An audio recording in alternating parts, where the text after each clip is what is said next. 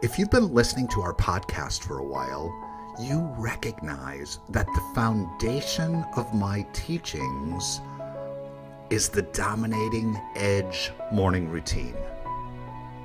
Now, there are 4 pieces or practices of this morning routine. First, gratitude. Second, quieting the mind. Third, animating our future. And finally, fourth, active co-creation. Now, today I want to speak with you about step number 2, quieting the mind.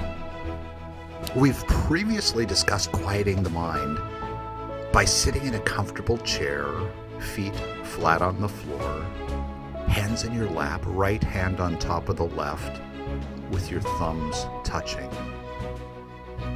Closing your eyes, breathing naturally, and follow the rising and falling of your chest. So as our mind begins to wander, we just bring our attention back to this rising and falling of the chest.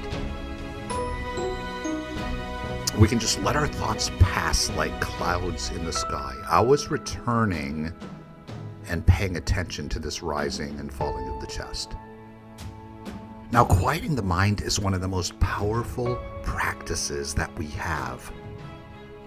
Think of your mind as this wild stallion. And what we're trying to do is tame this stallion, tame our wild mind. So every day we're inundated with images of what we should be, what we should do, or what we should have. On top of that, we have life's challenges, concerns, problems, and yes, even opportunities. And as we contemplate this, we recognize our mind or thoughts are in control of us versus us being in control of our thoughts. Now, there are many ways to quiet the mind in addition to sitting in meditation. You know, some people will tell me, I just can't meditate. But we do understand that meditation is a skill. It requires practice, just like any other skill you've obtained. That's why initially I asked you to sit in silence for just 1 minute and then work your way up. You know, it's just like going to the gym. You don't start working out by curling 30-pound dumbbells. You start with 5 pounds or maybe 10, and then slowly, over time, add additional weight.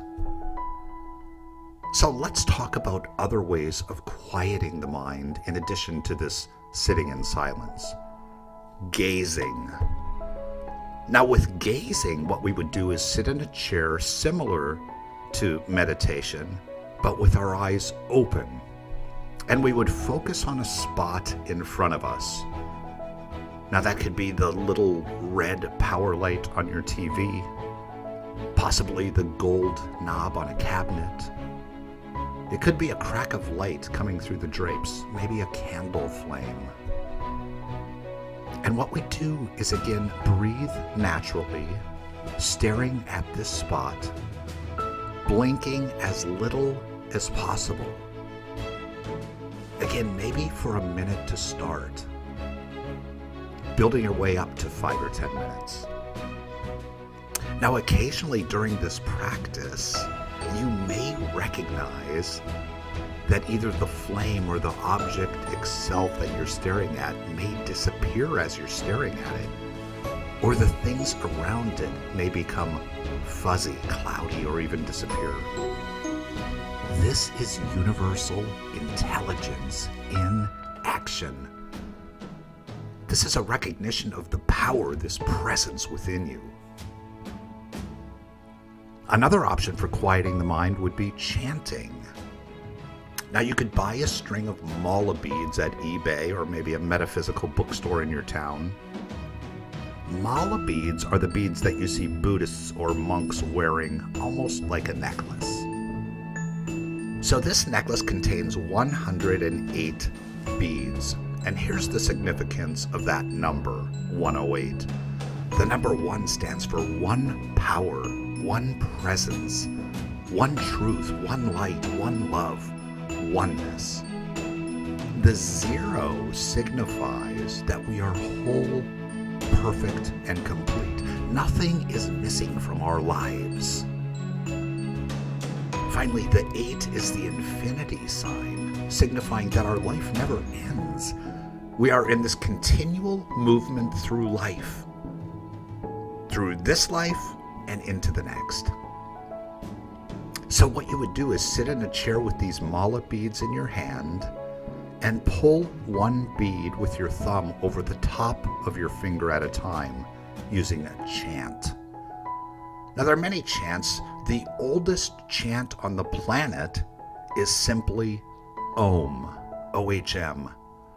So as you pull a single bead across your finger, you would say Om, pull another Om, pull another Om, Om, Om, Om.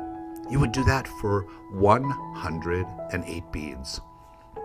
At the end, you could flip it around and go back again for another 108, depending upon how much time you have. Each time you complete 108, it's considered a mala.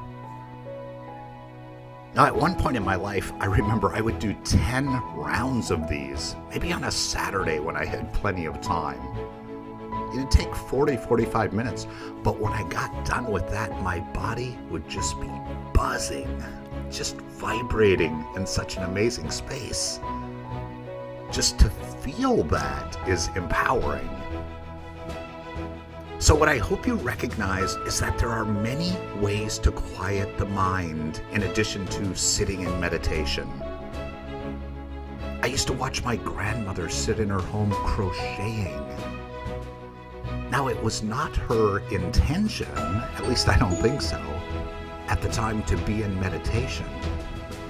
But I recognize now that, in fact, when she continued this movement, stitch after stitch after stitch, the quietness of that space, with that repetitive motion, she, in fact, was communing with the divine. Now, if sitting in silence in meditation has been a challenge for you, then look to one of these methods or dozens of others to quiet the mind.